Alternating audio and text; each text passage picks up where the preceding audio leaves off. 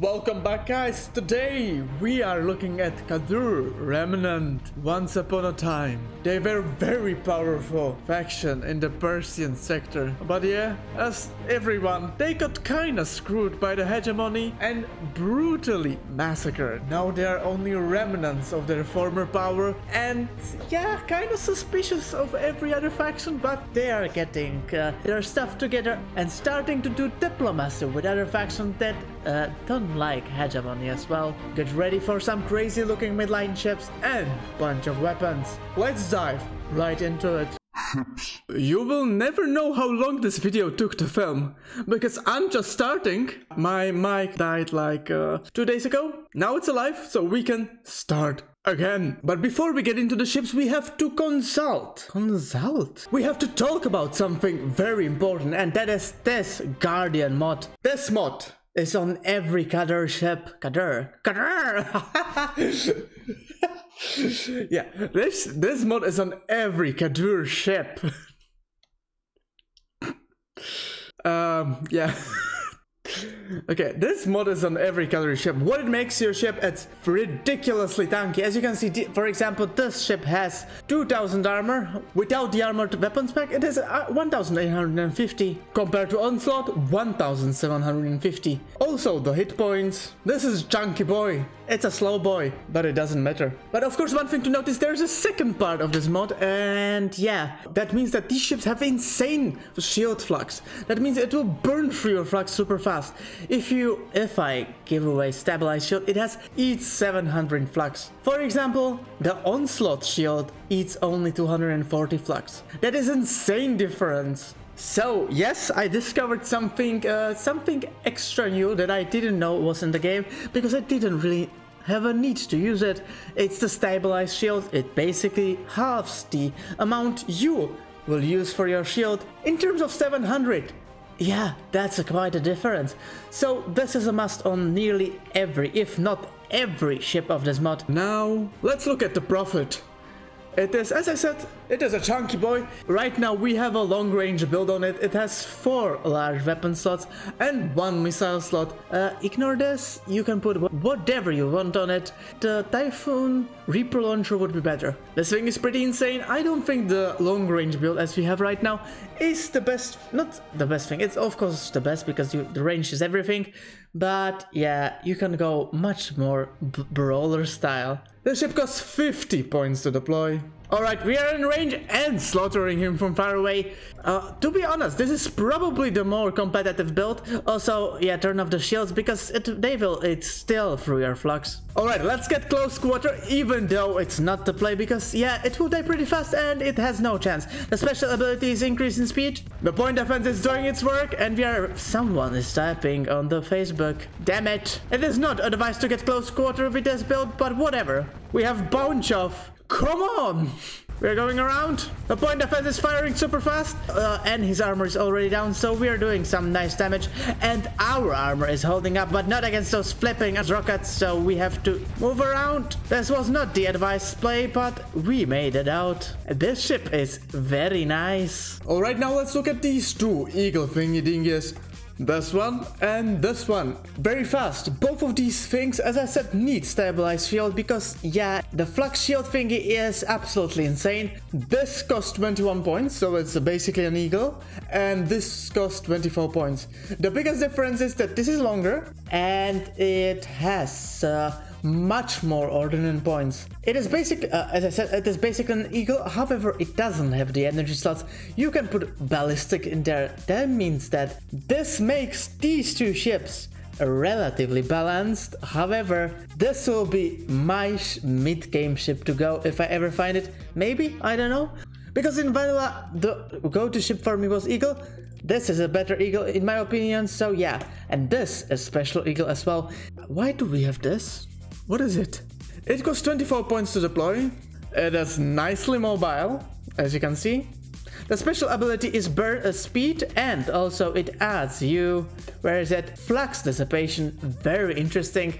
It is pretty hard to use for the flux dissipation, but better than nothing, right? The point defense system is also bloody insane. One amazing thing I have noticed about the ship, that these 3 guns and this one as well are rotatable to the side, so you can do basically a broadside even with this. So these 3 can shoot. It is not super overpowered, so you won't be using broadside. However, if you flank the enemy around, these things will shoot, and it shows the difference. I do not think that flanking the ship is a good idea, but we can try. Speed up.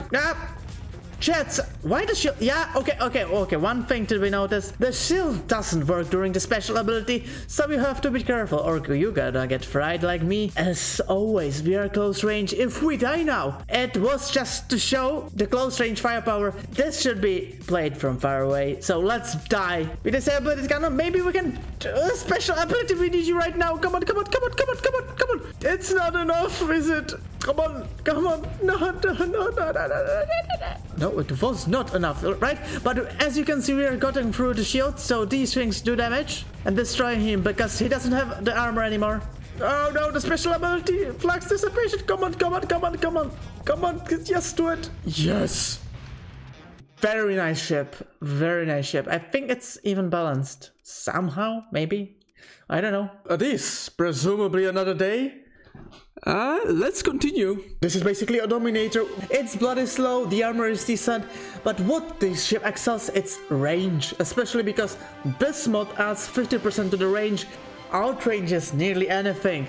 Let's show it in the battle. As I said, it costs 26 points to deploy. It is goddamn slow. It has quite powerful and very interesting special ability. Now we already are in the range, but he will get close. So yeah, this is kinda countering us right now. How close will you get? Damn it. The special ability decreases the flux use and increases the firepower. That's insane combination, but we're getting slaughtered because he got close to us. Yeah, let's try to keep up the range this time. Yes, he won't make it in my opinion. Okay, increase the firepower, fire rate. Yeah, we cannot do anything. There's no way we can win against Dominator. God damn it, just take me already. Whew, let's try it this way.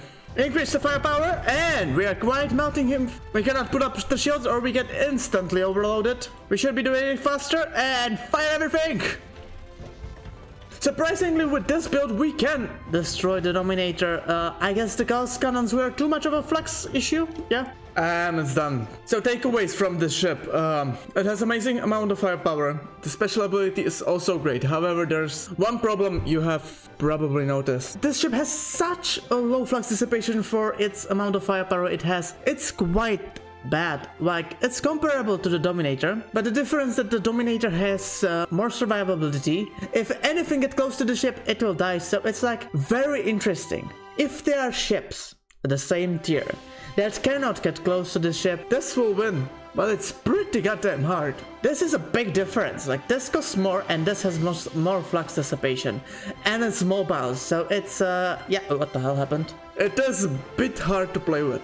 Okay, let's look at the Z's class. Comparing to the Conquest, especially Conquest, because these ships are similar to the Conquest. It has less flux dissipation. But what this ship holds back, it has insane shield to flux ratio. Like, this is already halved a lot. What the hell? Look at those miniguns. Will decrease the capacitors? Insane. One more thing to be noticed, these 2 slots, you can put launchers in them, so this ship could be using a lot of rocket damage. It costs 40 points to deploy. We have increase in flux dissipation, the special ability, and increase in speed. We can deal a lot of damage. We're getting close and destroying it. Sadly, we have too much anti-shield damage, so we are not bursting him that fast. To be totally honest, if you swap this thing, this should be probably better. You should use some anti-armor things. Before we get to the big carrier, it's important that we read this special ability, because that's what makes this thing different. It basically creates an arc, and it supposedly decreases and makes the other fighters weak inside, not your own, however. This carrier has 4 fighter bays, a bunch of large weapons, however, it falls quite away in terms of flux dissipation. I'm kinda surprised, especially because if you compare it to the Legion, which wasn't that overpowered. It has 4 fighter base, a bunch of firepower, but much more flux dissipation. And it costs 45 points to deploy. Let's go against Austro because I'm really curious about the special ability, and I already know, it looks bloody cool. A special ability, okay, there, oh, it fries them, and it oh my god. If you know, you will go against a lot of carriers. This ship is amazing. However, the base stats, especially the flux dissipation with low fighter base, like the Count, the flux dissipation cannot handle all these weapons. Plus the insane shield flux, it's kinda hard on the ship. Like, it just strains it out very much. I would only use the ship, it's unique, and yeah. Why the hell not? Then we have this Heron style carrier. It looks really the same. It has a bit more firepower, bit more ordnance points, and same fighter layout. However, it does have the special ability but it should, in terms of the stacks, increase the speed, maneuverability, and all other characteristics of the fighters when they are outnumbered. So I'm getting a lot of feeling that these carriers have ability that work against when they are not superior in terms of carriers, so that's kind of weird, yeah. And now for the big boy of this mod, it is the Super Dreadnought, the Caliph class. This thing might be one of the most, and if not the most, overpowered ship I have played with, especially because this ship costs 100 points to deploy. It's not 200 as Nagato. It could be said that Nagato might be more powerful, but the 100-point difference is absolutely insane. This ship is nearly immortal. This ship is insane because for some reason it doesn't want to take damage. I already tested it a few times and I found out that it can be killed, but it takes, I put 300 points into enemy ships. I turned off the weapons and I waited for like a bunch of time and it died after like 10 minutes, so it is pretty immortal. As nearly any huge ship, it is made of compartments. It costs 100 points to deploy. And to be honest, I tried this ship without a general. The shields aren't the main hull, so the flux is never a problem. Also, it has this huge ghost cannon that fires logs. Yep, it's overloaded. The special ability is increase of speed, and we will bombard everything in its way. Let's look if they get hit on the hull.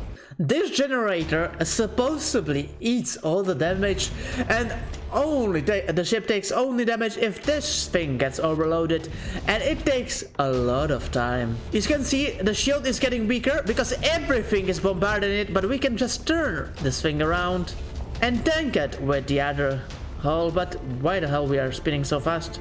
This wasn't as planned. We're getting bombarded and we're not taking any damage because this core is tanking it for some reason. Everything has full HP still, and now the shield is already up. This ship isn't flexible in terms of turning around. Where the hell is it?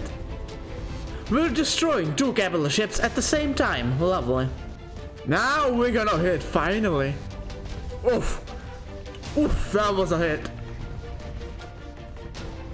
I'm not even trying anymore. This is one of the strongest ships in the game. There's nothing to be done against this ship. And we didn't even use the general, so yeah, with the general it's pretty insane. But one thing that this ship has, it's one of the most beautiful ships I have seen in StarSector. And I mean it, it's just amazing. And I hope Super Dreadnoughts should be in the game. Why not 100 points? But it should be more balanced. But yeah, this thing is work of art. Weapons. And now let's look at some of the more interesting weapons of this mod. Every one of you here is here probably because of this gun. Yeah, this huge cannon. It costs an insane amount of ordnance points. It costs only 20 because, yeah, I messed up. Everything here is discounting by 10, so keep that in mind. It costs originally 30 ordnance points. It's a huge weapon with huge amount of damage. What makes this thing different from the other large cannons is that this has a magazine which can dish out insane amount of damage, but it also can surprisingly eat through your flags ridiculously fast. But what makes this mod special for me, it's not this big cannon, but it's the point defense system things. For example, these small, I think this is very strong thing. It has decent range, amazing amount of damage, and low flux, and it costs 1 ordnance points. And in this game, ordnance points do quite a lot. So saving your ordnance points but putting in all the small slots these things makes quite a difference. We have a big range point defense systems, and this medium weapons with 1200 range. The only nerfing factor of this gun, it is super inaccurate. It's pretty bad. If you can start firing, it fires into things. This is all the large weapons, they look amazing. These guns are very good anti-armor things, very good. However, this shotgun thingy is a bit inaccurate, so I don't enjoy it as much. The point defense system is just amazing, absolutely insane. I think they're a bit too overpowered, and I'm using them on all of my ships. For the big rocket, this thing, yeah, I don't get this thing. It's super slow. In any normal ships I have tried it, the ship is too fast and this thing cannot hit him, or it has too much point defense, so this thing cannot get close at all. Yeah, the huge rocket isn't that good. At least I cannot find a way to make it work. Uran, what about the fighters? I tried them, I didn't find anything special worth showing. They're decent, yeah, they weren't super strong and they weren't super weak, so they were kinda meh. This mod is very interesting. The ships are definitely on the stronger side. The ships look amazing and the effects are amazing as well. So I'm pretty curious what you think about it. So if you have any opinion, leave it down in the comments below. I cannot wait to read them all. Hope you enjoyed this video and I will see you next time. Ciao ciao. Like and subscribe.